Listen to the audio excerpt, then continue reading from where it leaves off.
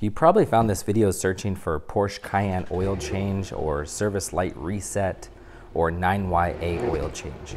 If you did, you're in the right spot because in this video, I'm going to walk you through an oil change on this 2020 base Cayenne.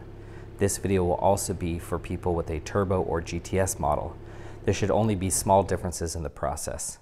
At the end of the video, we'll show you how to reset your service indicator light so you don't need to go to the dealership anymore. I'm going to put links in the video description below to all the parts and tools that I use. So if you're missing anything, just click on the links and you'll see exactly what was used in the video. Okay, the first thing you're going to need is a T25 and a T30 Torx. And you could put that on a little power screwdriver like this or just a regular screwdriver, and that's to get that front panel off underneath the oil drain plug. To remove the oil drain plug on the OEM drain plug, it's a T45. So you'll loosen that and that'll pop off. The replacement drain plug that I have, it's compatible, but on this one, it's not Torx anymore. It's going to be a regular Allen wrench.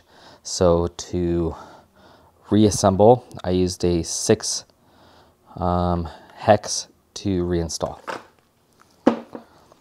All right, then the other items you're gonna need, some type of cleaner like brake cleaner, paper towels.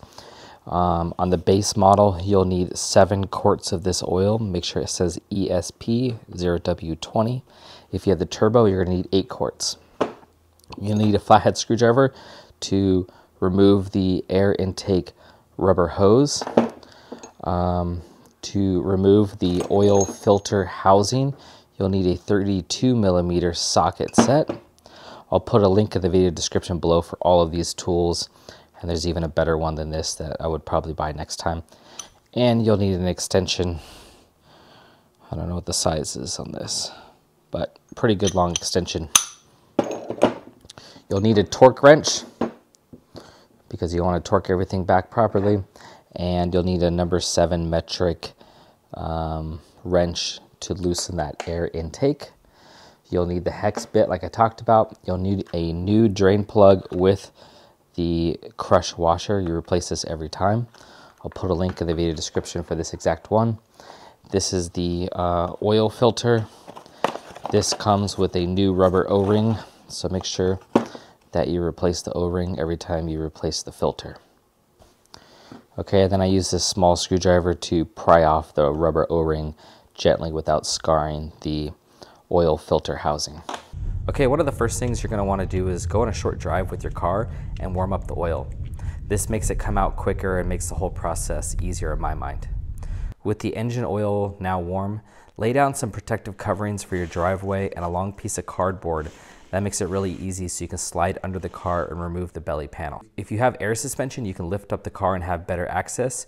Or if you have like something like a Rhino ramp that you can drive up on top of, that's easier too. But I was able to slide under the car and still access anything without lifting the car up at all. You'll want to remove all of the T25 screws on the outer perimeter of the belly panel. There's a lot of them. So remove all of those, and then there'll be 2 large T30 bolts in the center, and that's what's holding up the weight of the entire panel. So once you release the last 2 of these T30s, it will come down nice and you can move it out of the way. The stock drain bolt is going to be a T45 that's torqued in place around 37 foot-pounds. Remove that and the oil will gush out, and make sure you have room for up to 7 or 8 quarts of oil. Make sure both the nut and the crush washer come off of the drain pan. There's a crush washer and you don't want it to stay in place and stick to the drain pan. Now that the oil's draining, we can start working on top. Pop open the front hood and press the release on the hood latch. Now we need to remove the top of the airbox. It's held in place by 2 metal latches, one on the passenger and one on the driver's side. Once you pull those out, left and right, it's ready to be lifted up and off. You'll want to pull forward towards the center of the car and lift up shortly after. You could set this aside somewhere careful to not get scratched. Now we need to remove the actual air box, which has the air filter inside. To remove this, we need to remove both rubber air intake scoops by sliding them forward, and they come off easily. You'll also need to remove the oil filler neck by pushing in on this clip and sliding out and pushing it out of the way. Lastly, we need to loosen the air intake hose using a 7mm metric wrench. You can try to use a socket, but there's not much space, and if you strip it, it's going to be much more difficult in the long run. If the air intake neck is not coming off easily, which it didn't for me, you can loosen the hose clamp more and start to slide it left and right while yanking off. If that doesn't work, you can use a large flathead screwdriver and pry it off carefully, but try not to nick or scratch the plastics. Now you can lift up and forward to remove the air box and set it aside. You'll want to cover your air intake with a rag so no dirt or foreign objects can fall inside of it. There's going to be a large torsion bar across the engine bay that impedes your access to the oil filter. It's held in place by 4 or 6 torque bolts, and it doesn't look that difficult to remove, but you'll have to remove a lot more of the plastic engine bay covers, which I didn't want to mess with.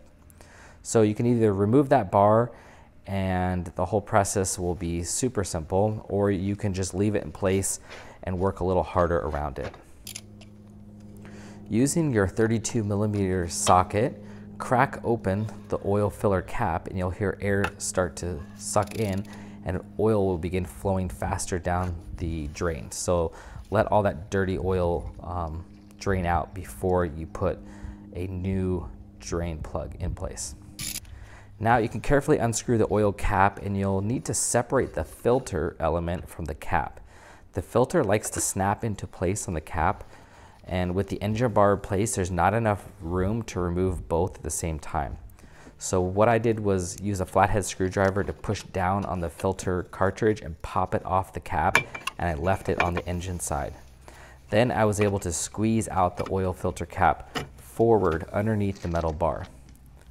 Then I was able to remove the oil filter from the back side of the bar and lifted that straight up. Clean out the oil filter cap by spraying it with brake cleaner and paper towels, and then carefully pry off the rubber O-ring and lube up a new O-ring with fresh oil to pop it back in place. The O-ring comes in the oil filter box. If you do not lube up the new O-ring, it can get caught, pinched, and will not seal properly, and this is a critical step. Take your new oil filter element and push it into the housing until it snaps into place. Then put the cap back on top and tighten it no more than 25 Nm or 18 foot-pounds of force. It's very little and you do not want to over tighten this. While you should have a torque wrench, you could potentially tighten it by hand with no tools, and that will be close to 18 foot-pounds. Now we're ready to reassemble the airbox and put it back in place. You'll want to start at the firewall side and push in and get it to click over there, and then push down. Then you can reassemble the rubber air intake on the left and right side, and then the center air intake tube. I found that the tube was a bit hard to slide back in place, so I added some water-based KY lube and it popped right back in, and I tightened it up with the hose clamp, but not too tight. Then I popped the oil filler neck back in place and put the top of the airbox on by pressing again on the firewall side first. Then with it fully down, I clipped it in place with the 2 metal clips. Next, I installed the new drain plug. This is the one that is linked below by Conoco, and I used a 6mm hex. I put it in by hand first, and then I cleaned off any of the residual oil. And then here I am torquing it to the standard 37 foot-pounds of torque. After it's torqued up, you'll want to wash it off one more time, and that way you'll notice any bit of oil leak if it was to happen. And then lastly, I put on the lightweight belly pan using the 2 T25 bolts in the center. I started by adding 6 quarts of oil, as I knew it was going to take 7, but I wasn't sure how much actually drained, and I didn't want to overdo it. I started the engine after having a little more than 6 quarts, and I checked the oil level electronically. You do this by running the engine for a few minutes, then turning the car off on level ground. Then turn the ignition switch back on without starting the engine. Let it sit there for up to 2 minutes, and then it will register. If it's low, it'll tell you how much oil to add. In my case, it said add up to 1.3 quarts. So to be careful, I added 1 quart, as it's always easier to keep adding more than to remove oil. Now that the oil change was complete, you need to reset the service indicator light. This goes off automatically when you drive either 10,000 miles between oil changes or it's been 12 months since the last reset. In this case, the car has only been driven 5,000 or 6,000 miles, but it's reached 12 months since the last oil change, and that is the recommended oil interval for these cars. In the past, most cars allow you to reset this on the steering wheel or by cycling the throttle pedal a number of times. But on the newer Cayennes, they don't allow this anymore. Most people think this is a money grab thing to cause the customer to come back to the dealership and make more money. In order to reset the light on your own, you'll need a computer that costs between $200 to $500, and I'll put a link in the video description below for the exact one that I used and another one that I recommend. These are not sponsored at all. I purchased this out of my own pocket. While it does seem expensive, a single oil change at the dealership will easily cost between $500 to $600. So buying a $300 computer one time and spending $70 in oils and filters, it is still much cheaper than taking it to the dealership just one time. The computer I got is called the iCarSoft CRM Bluetooth Edition. I put this little adapter into the diagnostic port of the car, and then I turn on the tablet. The tablet has all sorts of vehicles, and you simply click through until you find the car that's yours. Now, the first time I did this, it didn't work. I was frustrated, and I was wondering why this computer would not reset the 9YA and newer Cayenne. It was listed as compatible and recommended by a few people. I connected the tablet to Wi-Fi and ran an update on the software. It installed new firmware for the device, and then it updated all the different models with new software. Once the device was updated, it was able to reset the service light and oil indicator no problem. So if you run into this issue like me, make sure you update this device to the latest software. Okay, that's all for now. If you guys notice anything I did wrong or could do better next time, please let me know in the comments below. I'm sure there's a lot of knowledgeable people on here that can help make it easier for the next person. If there's any other specific Porsche Cayenne content you want me to film, please list that in the comments as well. And as always, I'll put a link to all of the exact items and tools, and then a list of exactly what order I did this oil change in, so you could print that out and just work from there. All right, well, thank you for watching, and please like and subscribe, and we'll see you in the next video.